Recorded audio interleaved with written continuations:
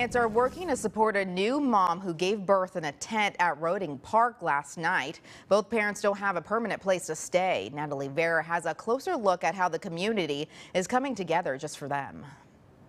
People welcomed their newborn baby on Friday night at Roeding Park in Fresno. He said that she basically unzipped her pants, and when she pulled him down, the baby and he had to catch the baby. The new parents don't have a roof over their heads. When they called 911, unfortunately, they told him there's a 30-minute wait.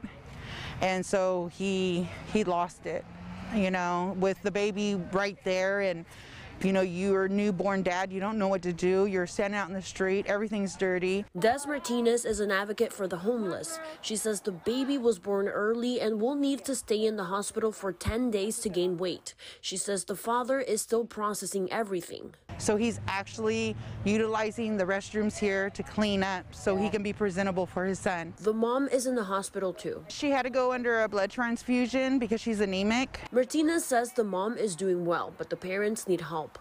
On Sunday, the We Are Not Invisible founder set up at the park after asking the community to bring donations. We got a stroller, a car seat, bassinet, you got diapers, some blankets. They're also taking donations for mom and dad. Like sweatpants, t-shirts, shoes, especially for mom because she's gonna need all the relaxing clothes. Martinez says she's been able to secure a room for the new mother at a family shelter, but it's not a permanent solution.